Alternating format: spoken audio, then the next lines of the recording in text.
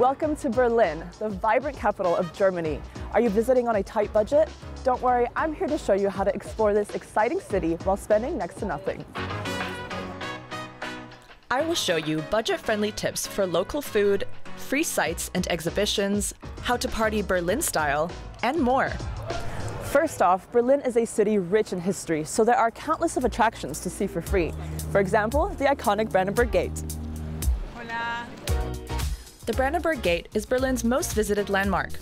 Built in the late 18th century, it was a symbol of division during the Cold War and later became a powerful emblem of German reunification. Right next door is the Reichstag, Germany's parliamentary building, a striking blend of historic architecture and modernity, bearing witness to the nation's tumultuous past and its democratic present.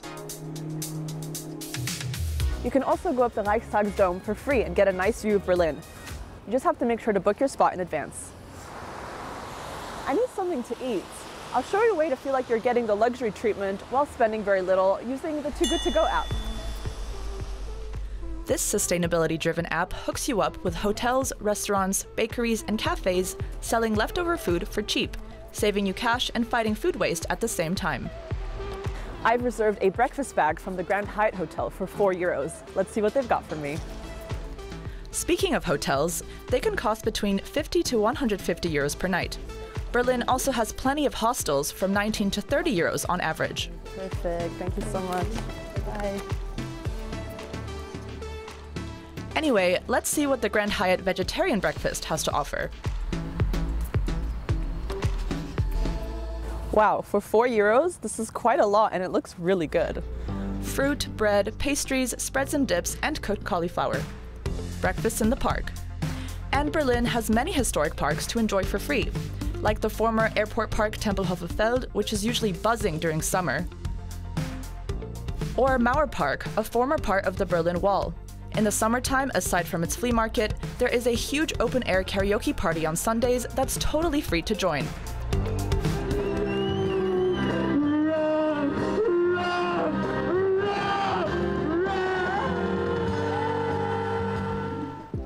But I'm in the Tiergarten, Berlin's largest and most visited inner-city park, offering pretty paths and landmarks scattered throughout. My American friends often complain about the lack of free water in Europe, and it's true, but there is an app that helps you find public water fountains in Germany. With the Trinkwasser app, you can easily refill your water bottle, but I found out that there's a small caveat. It looks so nice, but it doesn't seem to be working. Oh, okay, so it looks like they're only working from April through October. A walk through Museum Island is a highlight in itself. And of course, a stroll through this UNESCO World Heritage Site is free. The historic buildings are home to 5 museums. However, they do cost admission. Here's my tip. Check out the Humboldt Forum nearby. The Humboldt Forum is a cultural institution, and you'll actually find some really cool free exhibitions inside. Let's go check it out. The Ethnological Museum is certainly the main attraction, an impressive collection of over 500,000 artifacts and cultural historic objects, many from indigenous communities. I'm exploring the history of the site, from swampland to monastery to the East German Palace of the Republic, and today's Humboldt Forum. I've actually been reading up on the history of this place, so it's actually so cool now to just see everything. The Humboldt Forum's backstory tells us a lot about the history of Berlin as a whole. There are also many other free museums around Berlin, which you can find on the Berlin Museum portal online. Now it's time for a very Berlin lunch. For that, I need to get to a different part of town. To use buses, trams, metros, and trains, a single trip ticket starts at €3.50, or you can get a 24-hour ticket for €9.90. Be sure to validate your ticket to avoid fines. I want to get a Currywurst, a classic in Berlin, but this stand I'm about to show you is a little different than the others. The curry and chili stand has a spicy twist. Currywurst is a steamed fried sausage topped with curry ketchup and curry powder. Here they've got homemade hot sauces from levels 1 to 10. Hey, gotta make a decision here, but I think I'd rather stick to the lower end of the spectrum, probably number 2. Hello. Einmal Currywurst mit Darm bitte und die Stufe 2. Currywurst is a popular street food here and often comes at a low price.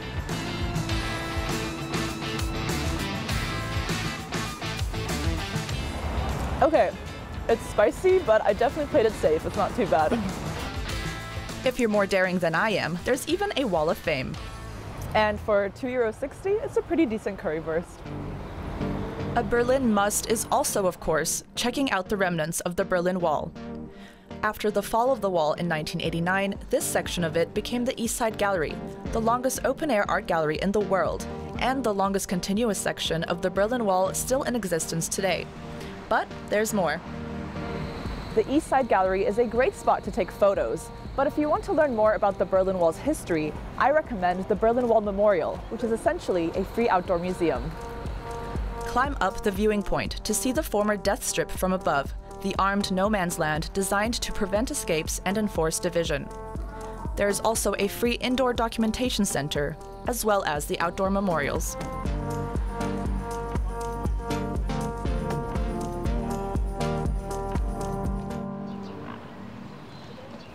Another thing that is very Berlin is Turkish food. Every Tuesday and Friday, there's the Turkish market here along the canal, and they have lots of Turkish goods for pretty decent prices. Berlin has one of the largest Turkish communities outside of Turkey. Many of them arrived in the 50s, 60s, and 70s under the Gastarbeiter or guest worker program. People come here to shop for fresh and cheap produce. €2.50 for a lot of coriander lemons. Not bad.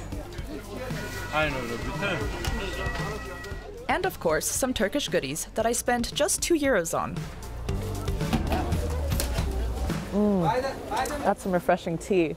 So a sesame ring and some Turkish tea. Not a bad snack. We've got one last stop coming up, Berlin's nightlife. I'll see you in the dark.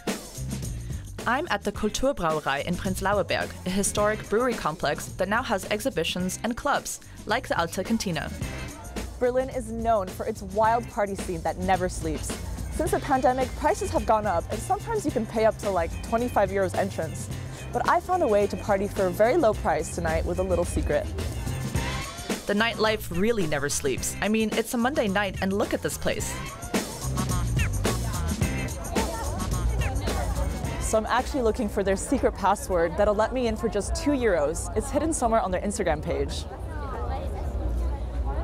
Okay, it looks like tonight the password is harte Wurst, which means hard sausage. Let's give it a try. Harte Wurst? Harte Wurst, genau. Okay. It worked. Alte Kantine's Hungry Mondays party has been around for 20 years with pop, rock, and dance music. There's also indoor table tennis and €3 beers. There are plenty of free, low-cost, or donation-based events in Berlin in general. This place is cool, and I had a great time exploring Berlin today and keeping my spending to a minimum. So now I think it's time to party. So those were my tips for some low-cost options in Berlin. I personally spent €16 in total, and I had breakfast, lunch, snacks, saw some sights, exhibitions, and went dancing and had beer. Do you have any other tips? If you want to see more budget travel tips, subscribe to our channel.